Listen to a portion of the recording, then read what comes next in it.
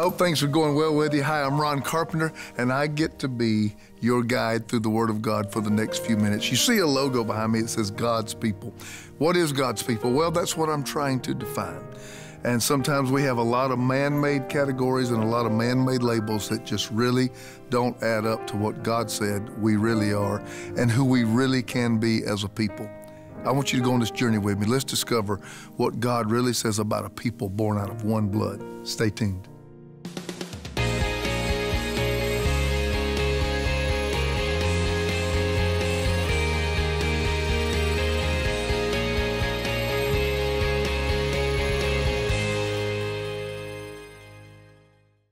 And you will hear of wars and rumors of wars.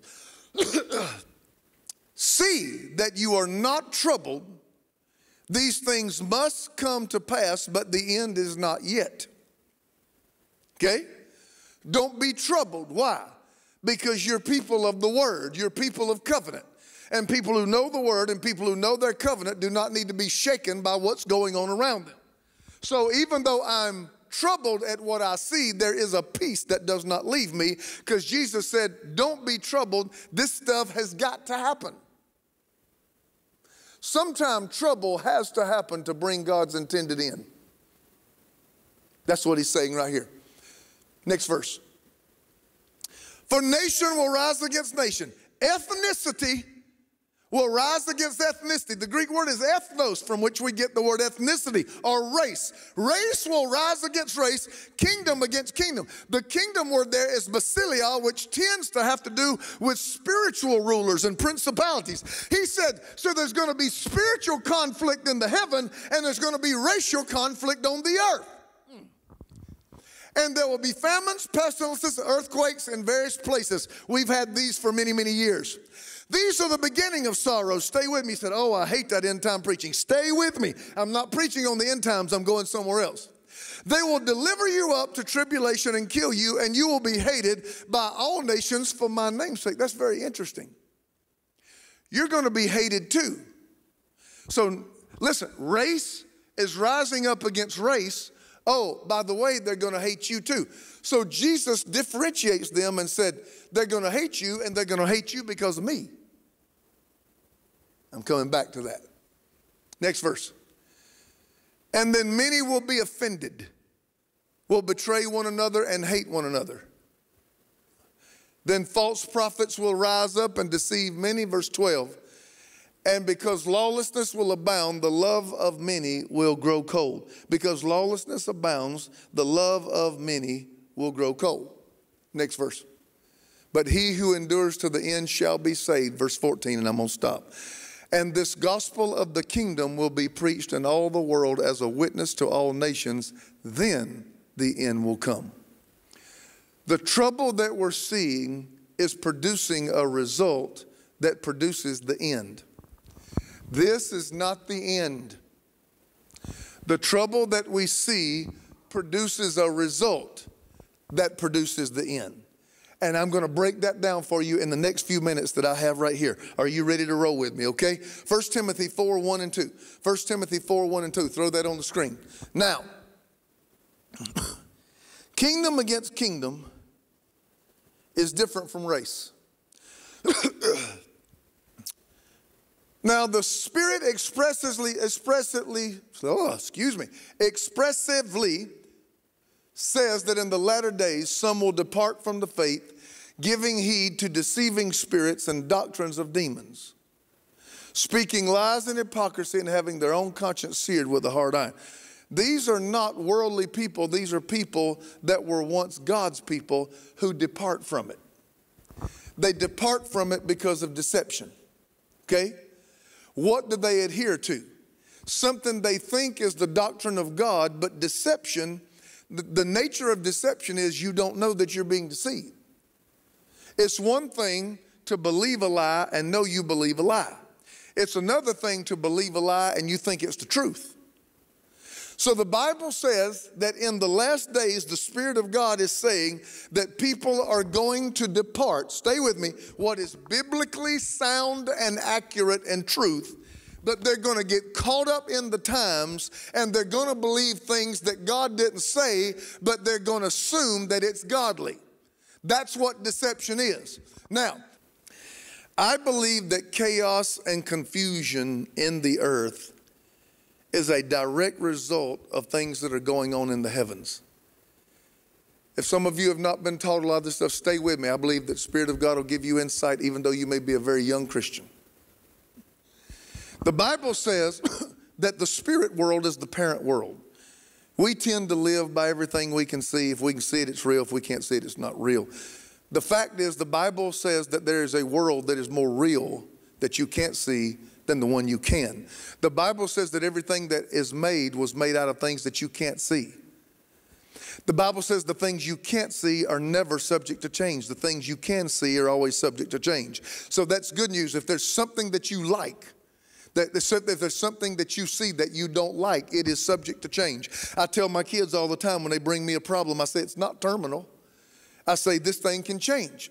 Let's take the Word of God that you can't see. Let's take the Word of God, which is spirit, and let's turn it on this thing in the natural, which we don't like, because the Word of God will never pass away. It is unchanging, but this situation is subject to change if we turn the Word of God on it. Amen? So we've got to understand everything that we can see is temporary and subject to change. If things in the natural are shifting, they're being confused and they're being rearranged, that tells me that there is a shaking going on in the heavens. I want to submit to you that everything that we see, although it may be painful, it is not necessarily bad news, because sometimes there are principalities. The Bible says we're not fighting flesh and blood. So if we see the spirit of division in the races, and we see the spirit of division in the world, and we see families divided against families, and color divided against color, and one side of town divided against another side of town, and rich divided against poor, and we see Republicans divided against Democrats, and I go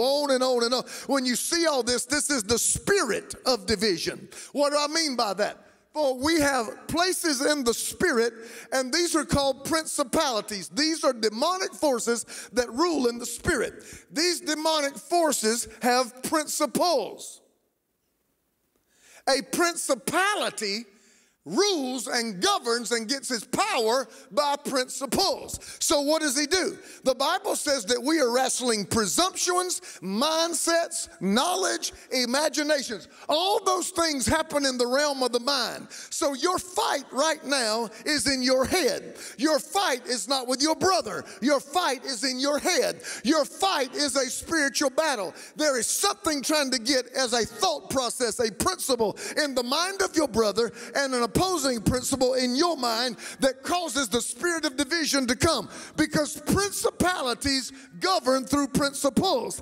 These are doctrines of demons that we are believing, because it's amazing to me when everything is going smooth, we're worshiping together and we're the kingdom of God. But let something come that begins to challenge and stress our unity, and we run back to our earthly categorizations, and we start going at each other with principles that come from doctrines of demons. Because I hear preachers saying things, I hear people calling each other out, I see friends being lost, I see people unfollowing one another, I see friends that won't associate with one another. Why? Not because of things written in the world, but because you are mad believing something that a demon whispered in your ear, and you're now taking it out on your brother.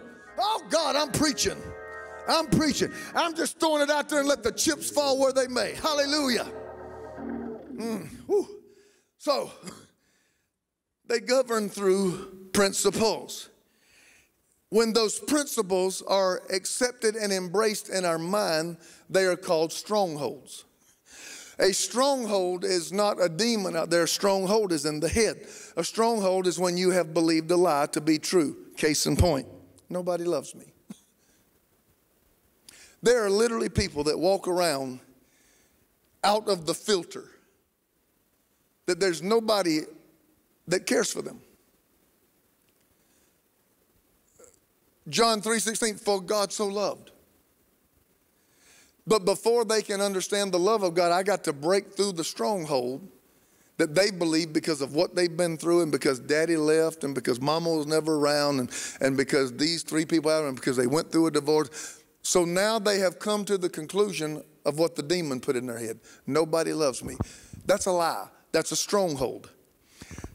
That is the thing that is used to blind people from the gospel, the good news of Jesus Christ. A stronghold is when you believe a lot of it. Well, the miracle always happens to somebody else. Well, I don't believe God can be healed. I mean, God can heal me. I don't believe I can be healed. I don't believe it.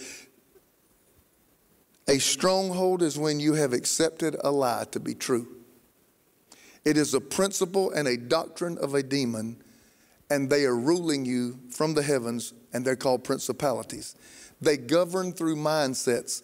False concepts and mental constructs are where they get their power. Because as a man thinketh, so is he. Somebody say, how much power does the devil have? The devil has the power to suggest something to you. Satan came into the garden and said to Adam and Eve, hath God not said? He just suggested. Hath God not said, if you eat, you be just like him? Well, that don't sound that bad to me. He just suggests. So the enemy works through the power of suggestion and waits for you to grab it. And then if you agree with the devil, then as a man thinketh, so is he. What you agreed with become the reality that you experience. He's fighting you in your mind. So whatever my nature is determines my desires. Whatever I desire determines my action. God's People, a new series from Ron Carpenter addressing a biblical response to racism. You'll learn how in God's kingdom we are all equal. Why has God asked us to do godly things? Because he knows what's in us and he knows what we can do. And it's time for Christ to be formed inside the body and us to grow on the inside with that which we've been born with us. Away from being a seed 10, 20, 30 years. It's time to walk in the fullness of the expression of being spirit-filled men and women of God. Greater works shall we do because he went to the Father. This 9-message series is available for your gift of $40 or more. Call now and we'll include free shipping and an MP3 download card. Call now or visit roncarpenter.com or write to the address on your screen. I have seen during this racial tension, I've seen posts that had nothing to do with God and had no scriptural basis by people I have revered as longtime scholars. But even for a moment of high emotion, we embrace the doctrines of demon and let the spirit of division run rampant. And the enemy's sitting up there drinking a Coca-Cola saying, look at them, I got them fighting. I got the people of God killing each other. Let me tell you something. I have never seen a demon fight another demon. I've never seen a devil fight another devil. I've never seen a witch fight another witch. I've never seen a warlock fight another warlock. You got to get that into church. I've only seen church people fight other church people.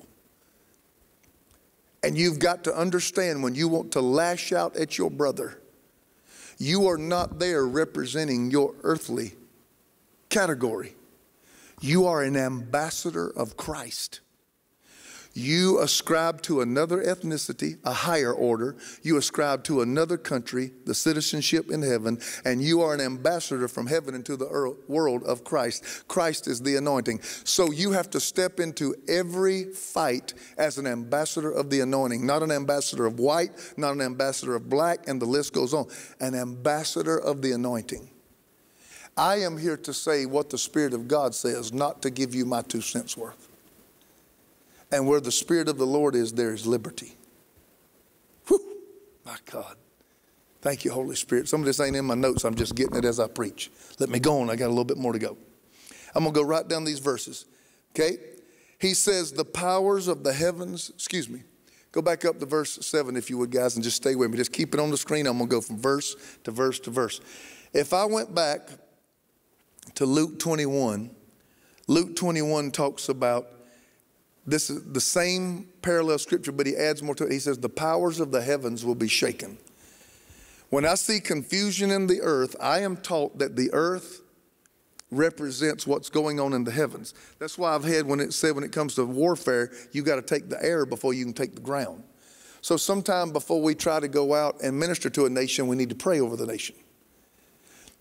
We need to shake up the heavens with our prayer and with our praise and worship. So God says when you see things in the earth, it means what has been in power for years God is rearranging them. Why? Because the Bible says in Isaiah 9 that Jesus, unto us a child is born, unto us a son is given, and the government shall be upon his shoulders, and of the increase of his government and peace there shall be no end. So you got to understand, sometimes the confusion that we see here does not mean God is losing. It means God has walked into a region or a territory, and the things that have been ruling for years are being torn down. Sometimes what you see in the natural is a desperate effort of demons to hold on to a territory that God is advancing and taking away from them.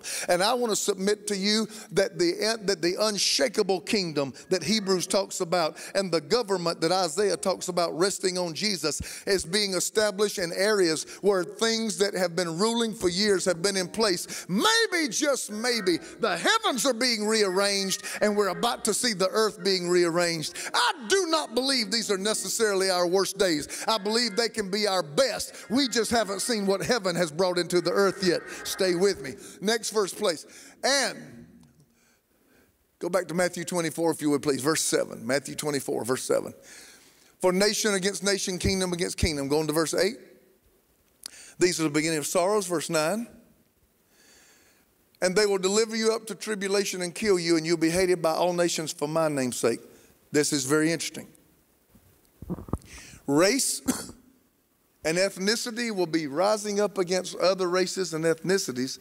He said, oh, and they're going to hate your people. Why did Jesus take the 12 and single them out? And they're going to hate you too. Because you are a new race. They're going to hate your kind. They're going to hate you for my sake. They're going to hate you because you ascribe to my country and you live according to my government, and that you refuse to get caught up in this lower order of things. You are a chosen generation. This is 2 weeks away, but I'm going to go ahead and put the cart before the horse. You are a chosen generation, a royal priesthood, a holy nation. A holy ethnos, a peculiar people, that you might show forth the praises of him who brought you out of darkness into light. You are a people that God has made a whole nother ethnic group, and we walk under the banner of Jesus, and the kingdom of God is our government. Let me say that again. Jesus, out of blood, made a whole new race of people born of God. These people are a new nation in the earth, and they subscribe to a higher order. They subscribe to the rule of the kingdom of heaven, and they do not get caught up in the lower entanglement of things. Oh, thank you, Jesus. Thank you, Jesus. Verse 10.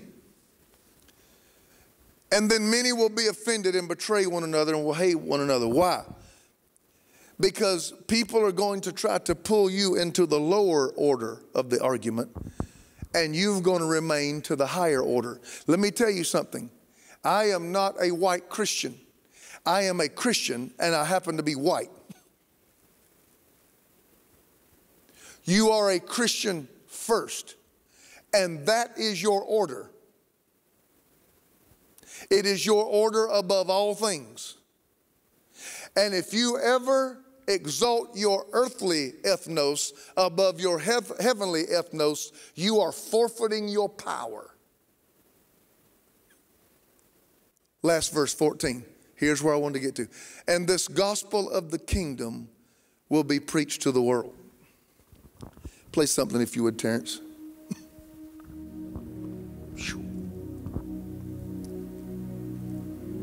When you adhere to the higher order, your ethnicity, God's people, are going to be hated too. Okay? Said, and people are going to fall away and follow doctrines of demons. They're going to be in pulpits. They're going to be inspired speakers and get other people to be sucked by the undertow of the raw emotion too, and not stay with that higher order. That's why the Bible says make every effort, endeavoring to keep the unity of the Spirit through the bond of peace. I got to maintain my spiritual connection no matter what's going on in the earth realm.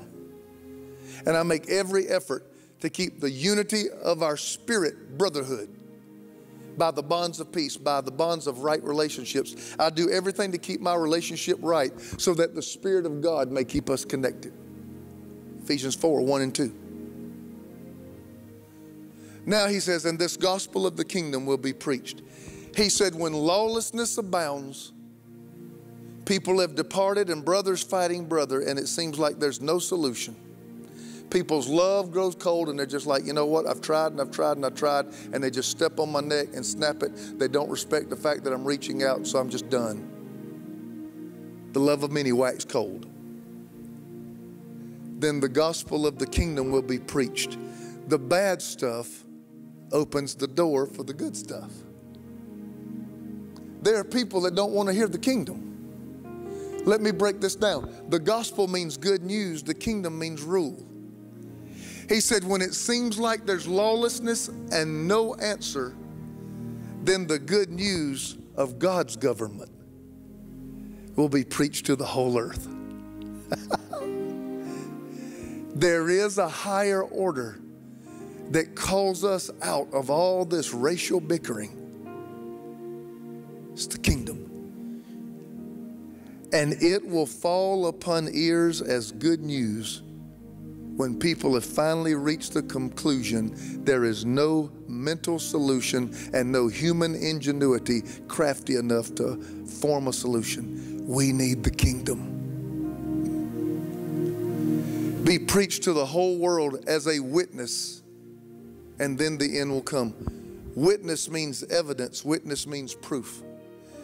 So Jesus didn't come just to save you. Jesus came for you to be an evidence producer. I'm speaking to the platform and the crowd that God has let me be responsible for. Does your life produce evidence of the kingdom? Or have you got sucked into the emotion of the season? Have you betrayed every kingdom thing you know because of hate, because of anger, because you're so mad, because you... It's not hard to produce the kingdom in peacetime. God needs kingdom witness producers in divided times. We know how to live. And I want to say to some of us, everybody's hurt and disappointed in some way. But some of us, we just know better. We know better than the words we're saying and the anger we've got caught up in. We know better. And I humbly come today and submit myself to say God's calling us back to a higher order. Don't you succumb to arguments and principles that demons are putting in your head. This is not my highest order. What's in me is my highest order. And I must ascribe to His rule and His government and what He tells me to do. Love my enemy. Turn the other cheek. Shut my mouth. I've got to learn how to do those things. Forgive when nobody's doing it. So whatever my nature is determines my desires. Whatever I desire determines my action. God's People, a new series from Ron Carpenter addressing a biblical response to racism. You'll learn how in God's kingdom we are all equal. Why has God asked us to do godly things? Because He knows what's in us and He knows what we can do. And it's time for Christ to be formed inside the body and us to grow on the inside with that which we've been born with us. Away from being a seed 10, 20, 30 years. It's time to walk in the fullness of the expression of being Spirit-filled men and women of God. Greater works shall we do because He went to the Father. This 9-message series is available for your gift of $40 or more. Call now and we'll include free shipping and an MP3 download card. Call now or visit roncarpenter.com or write to the address on your screen.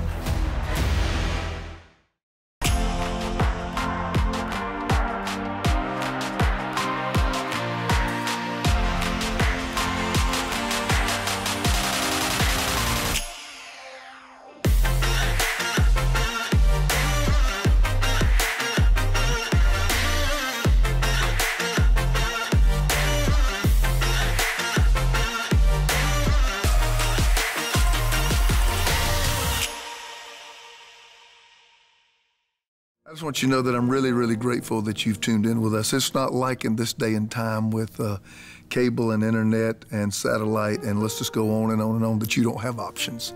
The fact that in all of these options, there used to be 3 when I was growing up, with what we call rabbit ears on the TV. Now there's thousands upon thousands. The fact that you stopped and given your time here, we value that. Thank you. And I hope that the investment of the Word of God that is being made in your life will bring value to you and cause you to prosper and make your tomorrow better than your today.